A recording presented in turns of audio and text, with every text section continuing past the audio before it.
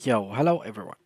Your website's logo is a crucial element for brand identity and recognition. In this tutorial, we will show you how to add a logo to your WordPress website. Whether you have a pre-designed logo or need to create one, we will guide you through the process of uploading and customizing your logo. So, let's get started. Before we start with this video, make sure to watch it from now till the end so you have full experience. First of all, guys, I will need you to go to your dashboard on your WordPress website. Then, what you have to do is go to your user blog through here and click on visit site. So it won't be a user blog for you. It can be whatever name for your website you given, but for me it is user blog. Now, this is the WordPress website that I have, and this is the template that I'm using. So it doesn't have any support of logos yet in here, so there is no place for logos. So what I'm going to do is check in the customize section here. Let me check first if I can actually add any kind of logos. So if I click here on site identity, we'll have here this logo section.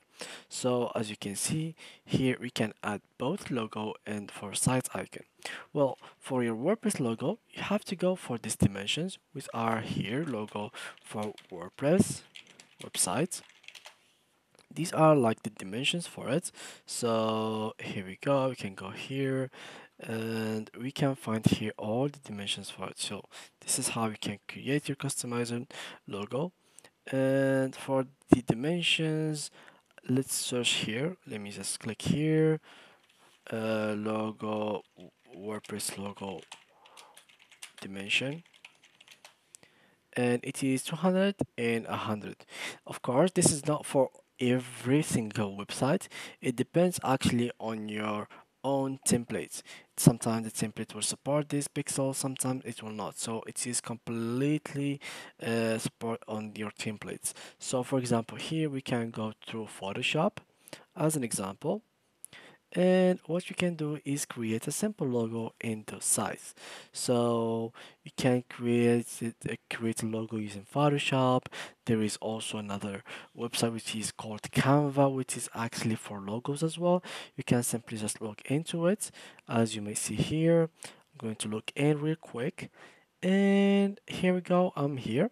So what I'm going to do is create a design, choose to make a logo, and here it is. So this is the logo for you. You can just start working on it, edit everything, and then upload it on your WordPress website. So this is just an idea on how you can create logos for your website. So we can easily use either Photoshop or Canva. Now, for example, on Canva, how to download anything, you can just click here, download, choose the size that you are going to go for.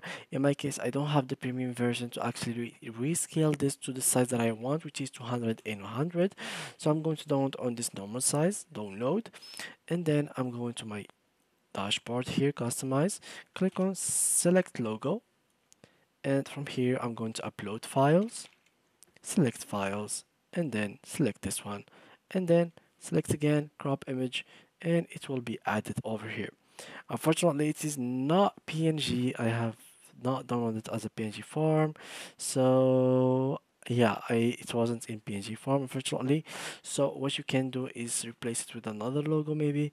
I have here a bunch of logos, so we can use, for example, Gbard. Let's try if it is gonna work. Crop image, for example. Yep, it is working. It is very working. So as you can see, the logo has been supported. It is supported by my template.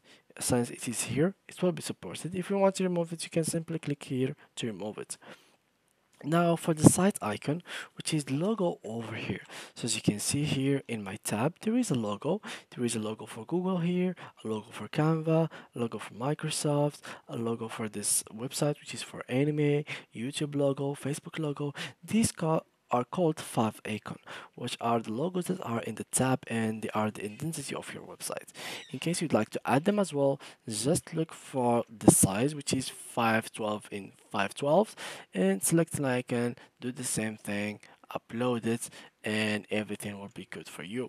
So let's try this out. Select, let's do the same thing, crop image, And let's check. It is has been updated. As you can see, this is the logo that I have chosen, and it is updated.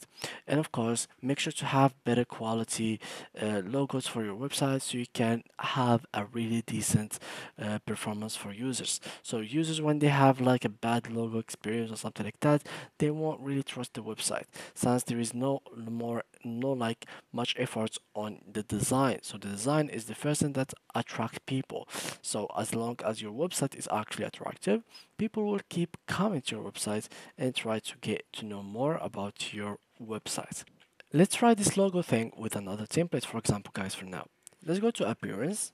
So I'm going to click here, appearance, click on themes, and then click on add new. Here, I'm going to go for this hello Elementor, click on install, and I'm going to try to actually change the logo of this website. So let's go here, it is downloaded, so I'm going to activate it. And the next thing I'm going for is visit the site. So this is how it looks like for now. Click on customize, it is completely the same thing. Site identity. As I said, as long as there is this logo section over here, that means this website will support logos. So click here, choose this one, and let's do the same thing. Select, group, and here it is.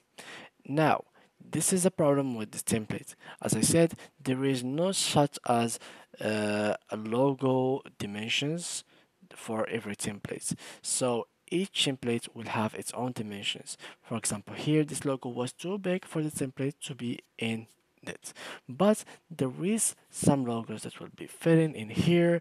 I don't know, you can just, for example, even this logo will be fitting as long as you make it much smaller. And let's try to copy this, crop image, and as you can see, this one was fitting pretty much good. Let's try the same thing with this one, but this time I'm going to select everything. Let's try if it is going to work. It worked, but as you can see, it is huge for the page. Even the main menu has been corrupted. It is in a bad format, which is not ideal for your customers to start visiting your website and looking at something like that. So in general, guys, that's how you can actually use this icon, five icon and logo functions on your WordPress website. I showed you in general how to create logos using Photoshop, Canva. You can use these both platforms. If you have any kind of other platforms, you can use it as well. It will be very helpful for you. So as long as you are making good quality, better logos, attractive, that will be actually fitting your template. So don't make logos in green and templates in black. I don't know, don't make something like that. Make sure that everything is set it up, everything is clean and beautiful, so you can attract more people, more traffic to your website, and visitors will be attracted by your website design. So yeah, guys, thank you a lot for watching, and see you guys in the next tutorial.